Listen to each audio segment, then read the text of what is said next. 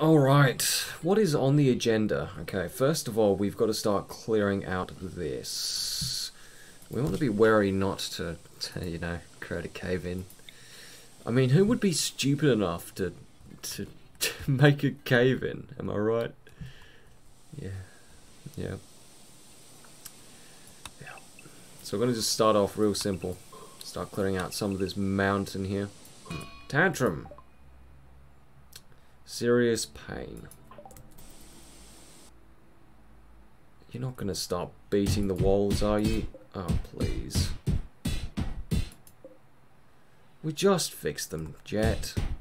Clara. Well, once you're done with that, pick up one of any number of guns that are just lying about the place. I don't know what parents are talking about when they say that, you know, keeping guns around the house is a bad thing and that your kid could shoot yourself. We've got a whole room filled with guns and no one has shot themselves yet. Maybe they've wanted to, but they haven't done it, so you know. Thank you, Bear. If I didn't have you here, it would be unbearable. Hey, yo. Whoa. Ooh. You know, you can take your clothes off when you go to bed. I mean, like the hats. Sorry, that's a bit sick. Oh, okay. Harrison, you know what to do, being the only sociable person in the group. The only problem I find is that, you know, Harrison's a misogynist. So we get him to talk to people, but then he's espousing his opinions about women and turning them off. Psychic ship. Oh shit. Right.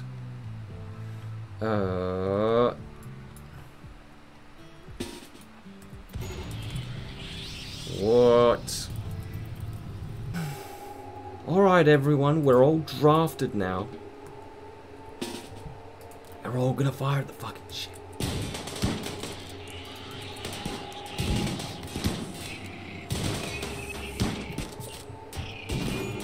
Great.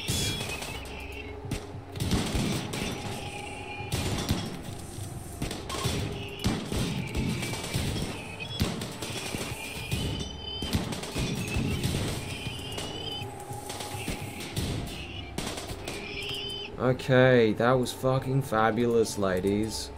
More problems, problems, problems. Always problems. Oh, great, there's a fucking fire. Now everyone's mood is down. It's like, oh, well, we killed the psychic ship, but I'm just not feeling it, man. And that's the worst, when you should feel a sense of achievement, but you can't. Ambrosia binge, good. Oh fuck, oh fuck, oh fuck, oh fuck, oh fuck. You know what? Oh.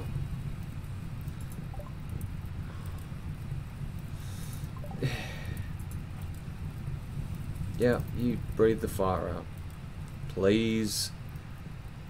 Like, we don't want any of these walls to catch a flame. That would be very upsetting. So half our colony is mad. Don't do it. We can't put out the fire because Harrison's showing his gun. No! That's not a euphemism. He's a misogynist. He'd never touch a woman. Only to hit her. He's tried many times to touch Mowgli, but it's just not been in his favour. Because, you know, she's married. Thank you, Harrison. Eating some berries. I hope you don't get food poisoning from those berries. You could just, you know, eat the food that we have on offer. You'll come to love it eventually. Just imagine that humans taste like chicken, and all your problems will go away. Bulk goods trader. Turkey. Yes, we could... Let's get rid of them. Jesus Christ... Bless you, and goodbye. And Turkey.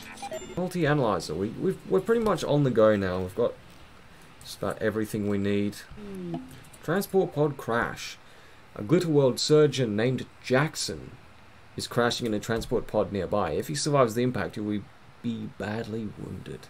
Jackson, how are you doing? Bio. He's actually a quite well-rounded individual, if not for the fact that he's dumb as fuck. Learns minus 35%. Alright. I should really be more sentimental about my pets. Like, I just sold Jesus Christ without even thinking about it to Pontius Pilate. Oh my gosh, I am Judas. How could I do this? Don't kill me for heresy. It's not my fault. He fetched a pretty price, and I paid too much for him. The only miracle he worked was being in our colony as long as he was, without getting sold. Oh, okay. So, anecdotes to tell, since we've got some free time on our hands. I went down with my friend to this school we used to go to. Just a local school, you know. And we just went down there occasionally to muck around, have a chat, and just do typical kid stuff. You don't want to be in the house all the time, so you just kind of move around and go here and there, and just like, there's no purpose for it, it's just, why not, right? So we decided to go down to the school, and in the spirit of the ultimate why not, we started banging around on just certain objects. I don't know why we were doing it, we were just like trying to get into the place. I believe he was, yes, he was trying to jump the fence, because why not, right? And I was just banging on the lock a bit, because I was having a bit of a spastic time. Mock banging on the lock to just make a joke of, we're trapped, we're trapped. And it was a weekend, so, you know, there was nothing wrong with this. And we just kept doing that. He was about to climb the fence, and suddenly 2 teachers come out and go, "Oi!" And he went, "Oh, fuck me!" And immediately just ran out of there as fast as our little legs would carry us. And the teachers I knew. I have ruined my relationship with them forevermore, unfortunately. What other anecdotes? So I was at the shop, not the shops, I was at the cinema this one time, and I was there because I was looking at these student films. Because I was part of a media class, and they said, if you're making a film, why not go see some of the best films in the, well, available to you, really. See where you can learn from these people's triumphs and mistakes. So I thought, okay, I have some spare time, I'll go along. The time to meet up was 5:30. I was kind of milling around thinking, it's 5:30, it's 5:33, it's 5:40, it's 5:45. Have I got the right cinema? Is this the right time? Like, where are my group?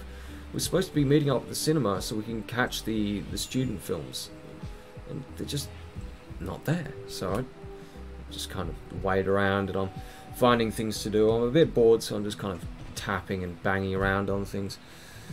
In the background, they're playing the latest Michael Bay film, and there's all just explosions and whoa, I'm a bad director.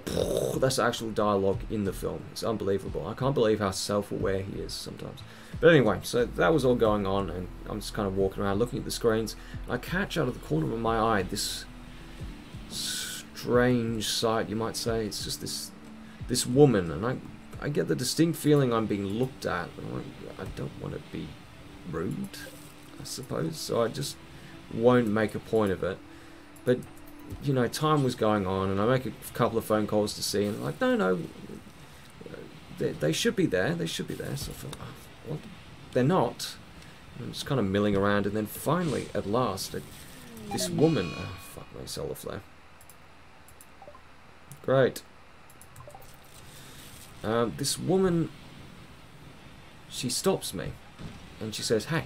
I'm like, "Oh, hello." She's like, "Why you keep looking at me?" So, I didn't want to be histrionic or start a fight. I don't know, my immediate response was just to be really congenial and say, "Oh, I wasn't looking at you, but I was a bit too nervous for that." And so I just said, oh no, I'm not. And then she says, oh, did my husband send you? No, what do you say to that? So I just kind of went, no. Oh, you know, he's always watching me. I thought, oh my god, what have I done? Who am I looking at? She's got these eyes that are all wiry and red because they're bloodshot. And I thought, is it crack? What is happening right now?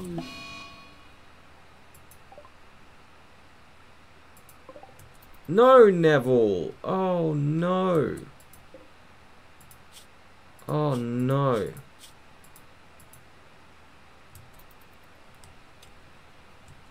Neville, no!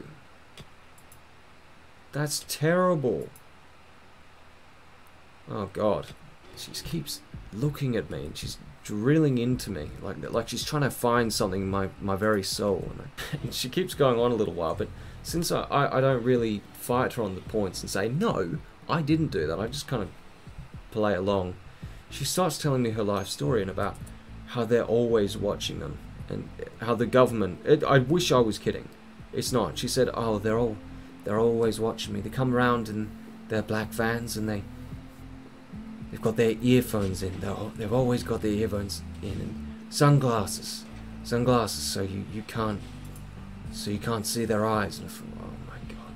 She started getting on to the philosophy in her life that we're all energy, and that her mum used to be alive and she is now a car.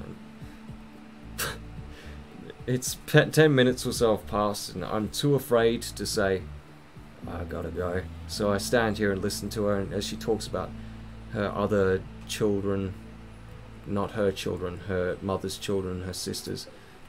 But before I get the chance to leave, I do have the curiosity enough to ask her, what are you doing here?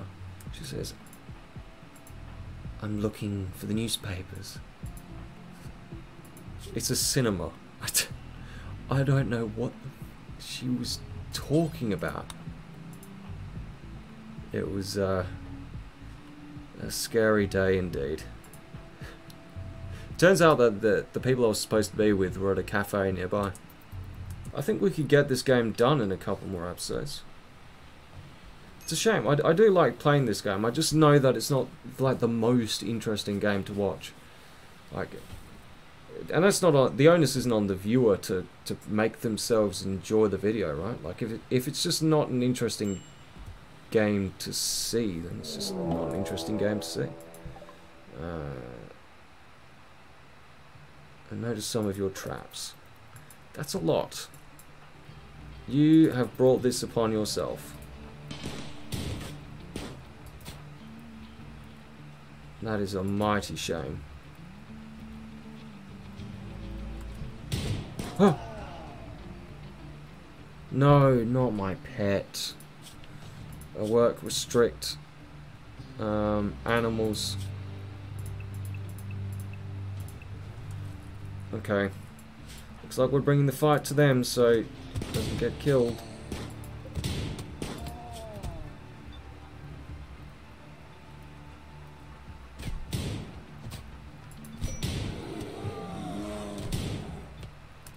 Okay. Vought, rescue the dumb animal. That was really easy, like exceptionally easy. Orange, how are you? Health. Bio.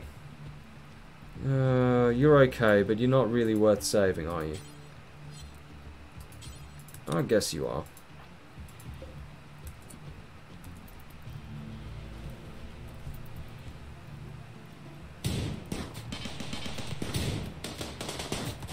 Why are they not...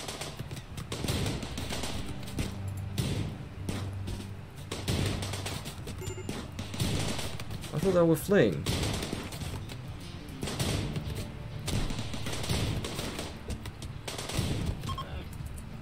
Now they're fleeing? Oh no. Why do they do this? They could probably start going for grab the last bits and just take off. Manhunter pack. Red foxes. Oh my god. This might be more of a problem than we thought. Okay, we've got the backup squad.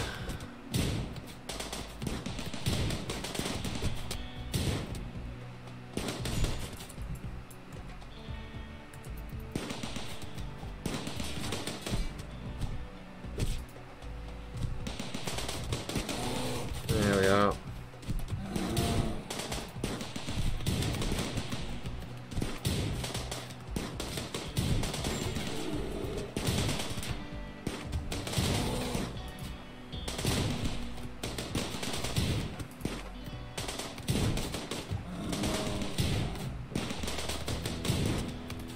Now let's get...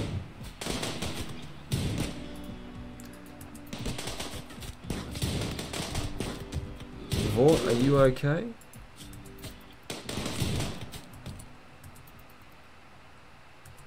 Vort needs... Everyone is now off the case. Oh, you've got a little case of the man flu, have you? Oh no. Whatever will we do? Alright, I think that's about as good a place as any to leave it. So next episode we will get some more advanced components on the go. And we might even get off this goddamn planet. That's a thought, isn't it? That is a thought.